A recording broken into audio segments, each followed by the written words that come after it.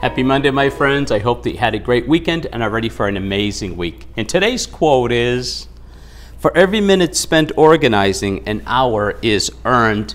That was by Anonymous. Spring is here, and as our lives move from spending time indoors to time outdoors, we should really get organized. So today, start organizing a room in your home or that junk drawer that seems to be always full of stuff, cleaning it out, or maybe even cleaning out a closet. I was not the most organized person in the world, but living with Kathy for 35 years has made me appreciate organization, as there is nothing like being asked for something and then being able to put your hand on it.